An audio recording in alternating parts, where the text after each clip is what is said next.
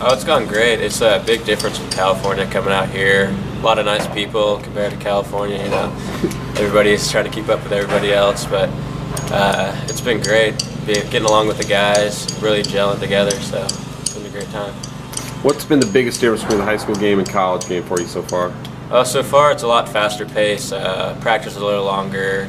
And high school, it's just, they keep it simple, 2 hours and you're out. To here, 6 a.m. lifting, study hall, and practice, and you know, and having the games Friday, Saturday, Sunday, just like you would during season. Yeah. Just talk a little bit about, for people who haven't seen you play, how would you describe your personality on the field?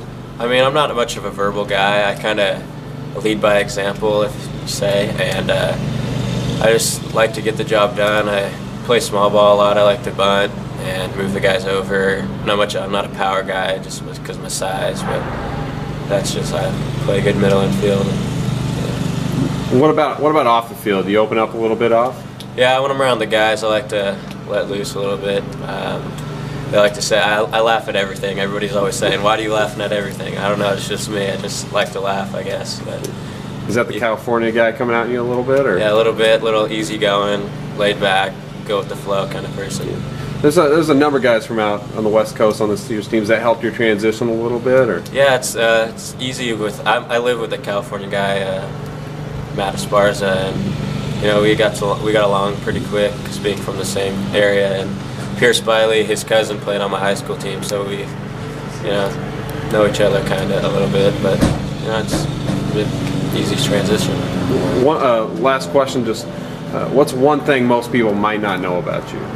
When I'm not playing baseball, I'm at the beach boogie boarding. I love to boogie board a lot, and that's what I like to do. And has that been hard for you to miss that a little bit, or? I mean, yeah, I miss the ocean a little bit. When I went back on winter break, I went to the beach a few times, but that's about it. You been out to the mountains yet?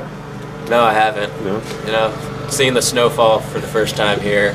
When I go to California, when I go to the mountains, it's already on the ground. It's not falling when I go snowboarding, but no, haven't gone to the snow and snowboarded.